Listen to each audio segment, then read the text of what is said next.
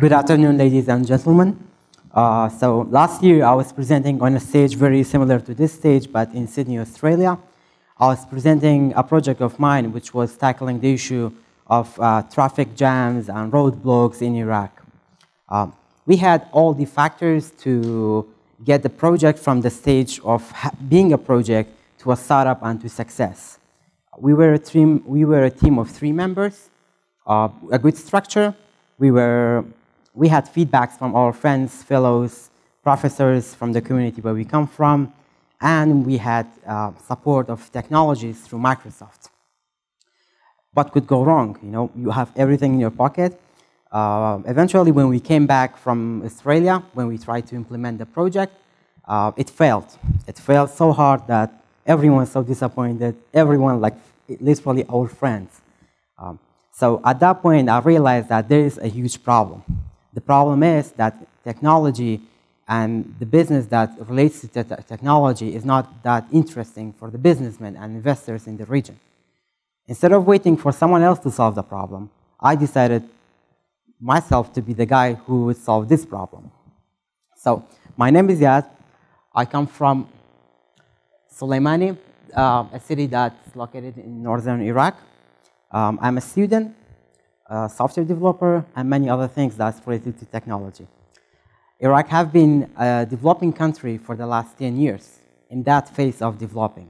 However, technology didn't have that much luck to be a part of this development. And in itself, when there is no investment in technology, it brings up problems.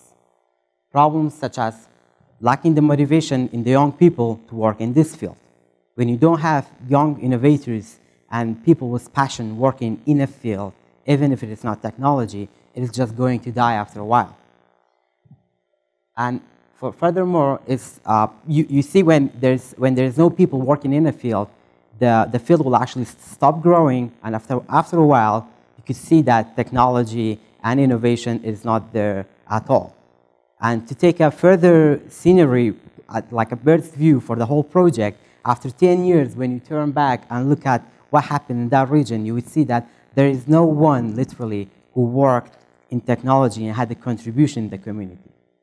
And from the community where I come from, which is the American University of Iraq, we had a lot of people with potential, with passion, dreams, and skills to make this happen.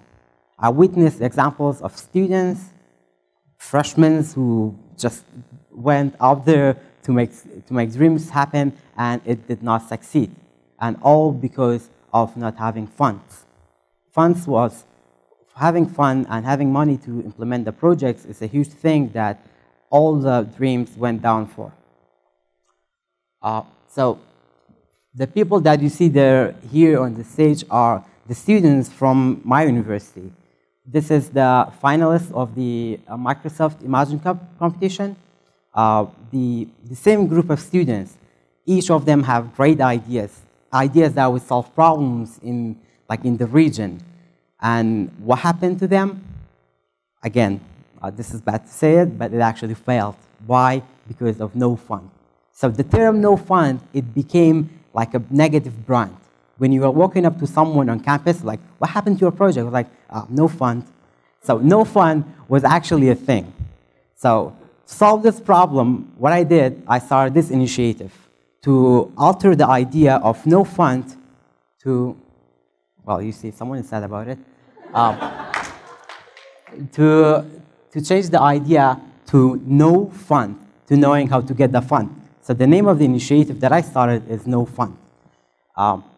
So No Fund is a micro crowdfunding platform, or you can say a crowdfunding platform for the young innovators or the students from the community to actually go forward and do a campaign and video pitch for their projects and get enough fund to sort of make the first step toward their projects.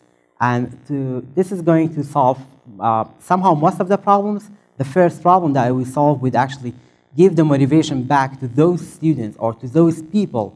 Usually they are the young people who are into technology, so I'm going to say young people. So it will give back the motivation to the young people to go back to the technology field and work more on this sort of projects. And again, this will help growing the technology in that field. I believe so that most of the ideas that were there that year or the year before or the year actually before that could have been an actual great project and would have solved life's many other problems that right now exist. And one thing more, which is one of the most important things, is to actually introduce the spirit of entrepreneurship and to have a community of young people who are enthusiastic about technology.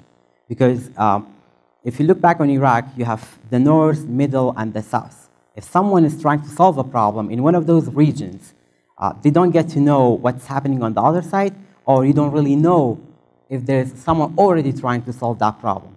So through this portal, it would be a way for them to figure out that, oh, there is someone who's interested, and I'm going to get feedbacks, I'm going to get the commentary, or so on, or if there is experts working on this. So no fun, since this has been a project of one-man army, myself working on it, it didn't have that much progress. But the platform is, the website is actually out there, but it's not live, and that's just for the purpose to get the interest from the young fellows that, from where I come from. But to have feedbacks and to have free advice for starting a micro crowdfunding platform, you can stop by and leave the emails and Twitter fund. Yes. And I will leave you with this quote. Many times I was on the verge to give up whatever I have been doing. So close to actually just lean back and let those things go. But being a part of a community where all of them are inspiring, all of them have dreams, all of them are trying their best to make it through, this is what I would actually like to share for everyone else who would later on would actually be able to see and learn from this. When you feel like giving up, remember that why you hold on for so long, like in the first place. So if you had the campaign for your project and it didn't go well or it failed, you should go back and work hard on it and just make that project happen. Because you already have a relation to that project, that means you need to make it happen. Thank you.